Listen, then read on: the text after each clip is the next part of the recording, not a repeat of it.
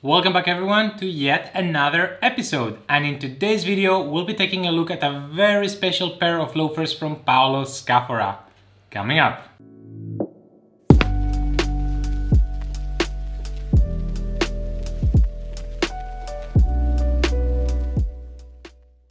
How's it going everyone? We're back with another video and another pair of shoes.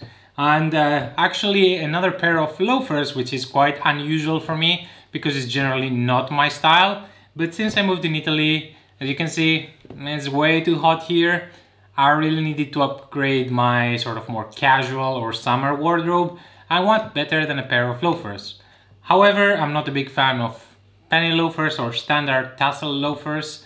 So I wanted something more unique. And when you want something unique, the only place to look at is through Paolo Scafora. You're guaranteed to find something unique. Specifically, we'll be looking at a pair of what's called the 774 art, or like art number from Paolo Scafora, in a hand-welted and hand-lasted construction in the color Handmade Loafers, which I like very, very much. Now, the problem is I don't really know how to call this model because it's part loafer, butterfly loafer, part monk strap, part apron toe. We'll find a nice name eventually. Anyways, I was waiting for this for at least 3 months. It came just in time to enjoy in the summer. What we're going to do today is, of course, talk about it, go through a nice close-up and discuss all the details, then talk about availability, pricing, sizing, and anything else related to this pair of shoes. So let's go in the close-up and I'll see you soon. So here we are with a close-up and we're just gonna go straight right into it. As you see, these loafers are stunning, unique, and really, really pleasant to look at. And we're gonna talk all about them. First of all, let's talk about what they are, because even I haven't figured that out. There are a lot of elements that the shoe has that you could categorize it as something else. But I think that we can all agree that these are loafers because they're actually shaped as a loafer and there are slip-ons. Then they have what we call in the industry sort of a butterfly strap. So it's not exactly as a penny loafer and it's like a crisscross. And then you have a decorative mostly strap that is reminiscent of an actual monk strap. I mean, you can actually remove it and you can change the shape a bit here for some extra space. And then you've got an apron toe, which is just an apron. It's not a split toe, so there is no split here. So let's just call them a nice pair of loafers for now, until I come up with a better idea. And these loafers, they have a very nice sleek design. Like, just look at the profile, how low they are. Very, very lovely. And of course, they also have a very nice almond chiseled last, which is called Vola, V-O-L-A. And you can see it from the bottom. I've already installed the metal toe tips via Scafora, and of course you can see the gorgeous, unique embossed logo that comes with their own leather sole. As far as the color, this is a sort of a dark brown with some very, very slight hints of a bit more reddish or burgundy that you can see mostly in the sun. And it's called Handmade Loafers. And I also have this in my shop in the double monk boots. It's the same color, so I was very familiar with it, and I knew that when I commissioned these loafers that these would look great in it. It has a very, very nice low profile right here. I really like it. Slightly burnished, very aggressive toe. And of course, these shoes, as you will notice, even though they're from Paolo Scafora, they are from what they call the Goodyear range. Actually, they call it Goodyear by hand, which is a bit misleading because this is welted by hand. It's hand welted and it's also hand lasted with a machine stitched sole. Very lovely, as you can see at the bottom. It's always a work of art. I almost don't want to walk on it. And of course, the insole is also written by hand and it has some personalization. Right now it talks about me and like made by hand for the Noble shoe, for example. Overall, it's a lovely pair of shoes. There's not so much to say. I mean, the stitching is, as always, as I expected, this price point impeccable. Actually, the buckles and the materials that they use for the straps They are very high quality and they have quite a bit of weight on them. It's actually pretty great, and I've only seen Stefano Bemer use such high quality and high weight and density straps and buckles. Very, very lovely. I like the shape.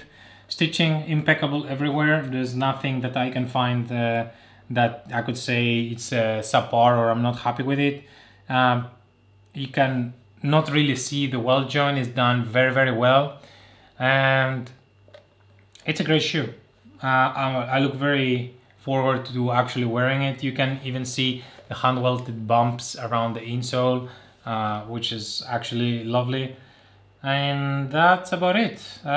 Because of the nature of the shoe, there's not much stitching. There's only the apron, which is expertly done and raised. There is a bit of around the buckles, of course here around the lining, and of course a very, very nice straight back seam. Very well done, nothing to say. Painting flawless, leather quality feels very, very good. I already have the same leather and color in my other shoes, so I know what to expect, and as you will see, they fit me great. So before we move on, I always recommend getting a pair of shoe trees when you buy such high-end shoes. Maybe I will do a video eventually talking about different shoe trees that I found. These ones are remarkable. They have a very nice handle and grip. Very, very easy, very ergonomic. Of course, they have a spring mechanism, works really well. Most importantly, other than the fact that they're really nice to touch, they are hollowed, so they're quite lightweight. Actually, I cannot stress how lightweight they are. Like, you can lift them with a couple of fingers. It's just a few grams. And when you put them into the shoe, I mean, makes it look even better, and it just works perfectly. Lasted, comes included with the actual price, as you will see. So let me show you one last time, because these are really beautiful to look at from both the top and the side, and of course the profile. And enjoy them for a few more seconds, and then we move on. And that was the close-up. Paolo Scafora is simply my favorite, or one of my top 3 favorite shoemakers in the world, partly because of the quality, partly because they fit me well, and also because when you take a look at a pair of Paolo Scafora shoes, you know it's him. It has a very unique, clear identity. Whether you look at the beautiful sole work, where it's instantly, you know, you can understand who made this, or the Norwegian construction, not on this pair at least, or even the logo on the shoe trees, and generally some of the designs, very Neapolitan, very Mediterranean, very Italian. I like that very much. So this particular model, we discussed what it is and the overall qualities that it has and the overall details. So let's get going and start talking about the other important stuff. Availability, Paolo Scafora doesn't have many retailers around the world. You can just go through them directly through their website, or you can commission this, which is a made to order or an MTO, through the Noble Shoe. My company, I am also an official retailer of them with a very limited curated stock, but I can also get anything you want via made to order. And this is what this was. It was actually a group made to order, and you could get it for about 1,300 euros. It's a little less than usual because of the construction, and right now that you're watching this video, this could be anywhere from 1.3 to 1.4 thousand dollars USD due to the exchange rates.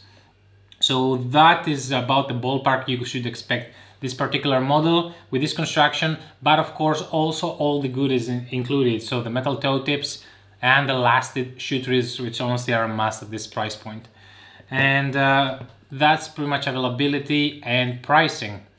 Now, most importantly, we're gonna talk also about the fit, and this model, along many others that Paolo Scafora has, is on the Vola Last, which I find very spacious. It's definitely roomy, and I also find it to be a very good fit. And for this one, I generally recommend sizing down half a size from your regular UK or 1.5 from your regular US. So, for example, I'm usually a UK 8 in your standard St. Crispin's, Carmina Rain, Crockett & Jones, etc. And I'm 8.5 in a bit more narrower last, like Stefano Bemmer or Antonio Macariello or Graziano and Girling. So my base is an 8. And for this, you should go down to a 7.5, so half a size down. And if you are a US 9D in, say, Allen Edmonds in the US system, you would go also to a UK 7.5, so 1.5 full sizes down. Of course, if you have a very specific foot or a problem or something you want to discuss, always talk to your retailer or me, for example, directly and ask. Better be safe than sorry. So that's about the fitting. Overall, about styling, I mean, this is a loafer. It can be quite debatable about the formality. Generally, it's not as, formal as an Oxford. But then again, I live in Italy. During the summer, it's not impossible, but it's not so great to wear Oxfords or boots or other dressy items. And this is a nice low-cut shoe. Loafers are so easy to wear. It's one of the few dress shoes that you can actually wear with a pair of shorts, for example. But this is really nice looking, very sleek, great profile, great last, great look, great color, because this is brown, dark brown.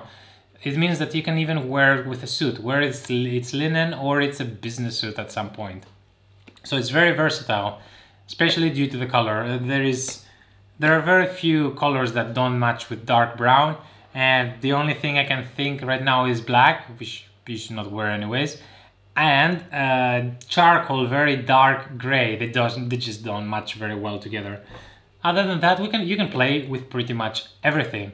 So versatility means that you will get a lot of wear and easy wear out of a pair of these type of shoes and in this color.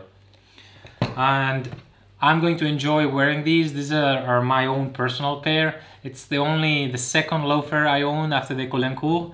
And right after this video, I hope to take them out for a spin because I've been just using them in the house just to assess the fit and the comfort and everything. Overall, I found this last to be quite roomy, but very nice, in a very nice way, generous for my toes. The toe box is just right, and especially the right shoe, where my instep is a bit higher, it can accommodate it just fine. And it's a loafer, so, I mean, the straps are mostly decorative because they only have one hole.